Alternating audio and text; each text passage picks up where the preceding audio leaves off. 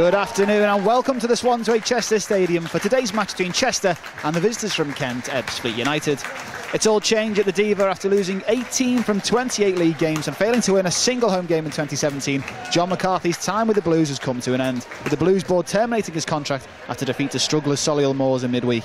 Superb off the pitch, but ultimately results on the pitch, particularly here at the Swansea Chester Stadium, saw the demise of the man from the northeast.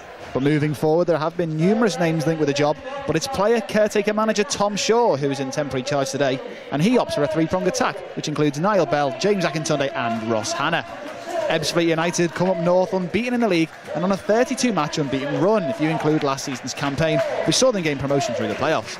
Sam Magri played here last season for Dover, but most Chester fans would probably recognise him off ITV as a defender lined up for Malta against England last weekend.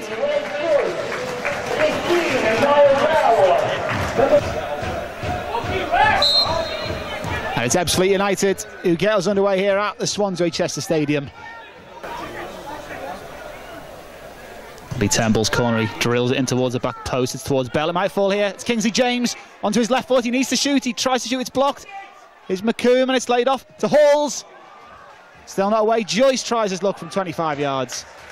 He goes right over the top, what a good early peppering of the goal there from the Blues. Tom Shaw said that they were going to go for the throat, and it seems that way early doors. Sheeran's throw. Not away properly, might fall for Turnbull. Oh, he didn't quite connect with it as he would have wished. Rather hit it into the ground with the man who joined from Barrow in the summer. And he's still looking for his first goal for the club, and he came mighty close there.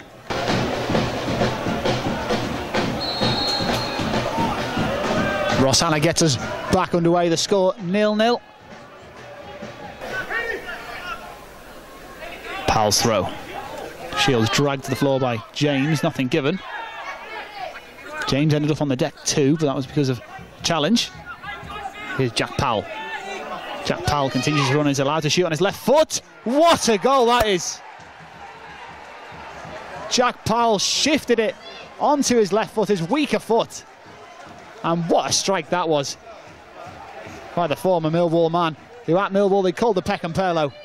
And it's because he can do things like that. What a hit that was. 1-0 to Ebbsfleet United. Akintunde. Back to Turnbull. Out wide to Kingsley James, who finds himself on the left-hand side. It's not a bad cross in there towards Bell. Oh, and he managed to jump high and head it down into the ground.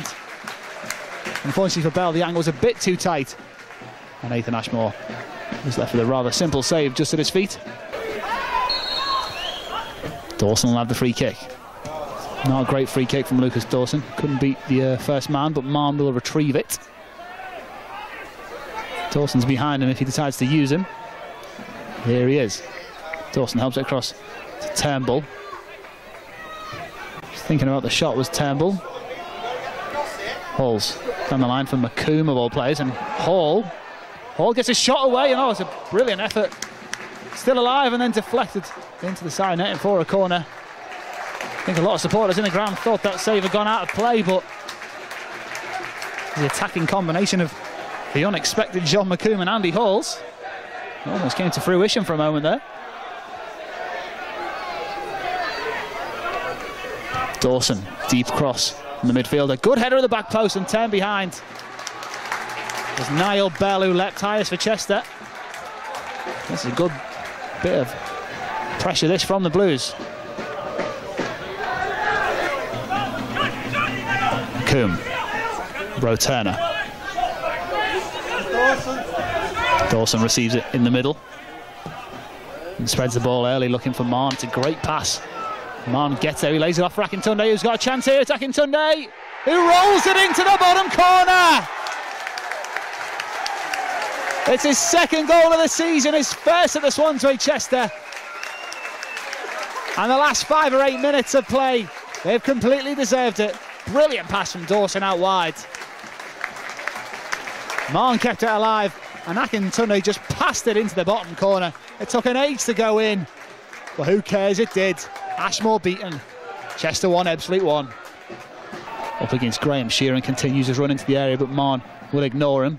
It's still Marn onto his left foot, dinks it in towards the back post. It's over Magri. James will get there. Still James. Dawson with a bit of space and cries of shoot from the crowd. Oh, and it's onto the roof of the net.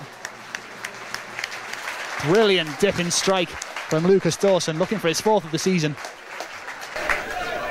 Liam Davis acting as ball boy on the far side there. And we get Chester up and running as the 4th officials board comes up for 4 minutes. Bell with the run in behind here. Magri ushers his defenders where he wants them. Dawson asking for it on the floor, but Bell keeps running. Oh, and right across the face of goal. Man of the match tonight, Bell, great strike there. Scored 2 belters in pre-season, one against Port Vale and one against Walsall. And that would have matched either of them if that flew in. Bell. Dispossessed, and Ebbsfleet come away with it. But that'll be the end of the game. The final score is Chester 1, Ebbsfleet United 1. It was an absolute belter of a goal by Jack Powell with his weak foot to give Ebbsfleet the lead about 57 minutes in. And then James Akintunde popped up with 9 minutes to go. He gets his 2nd goal of the season.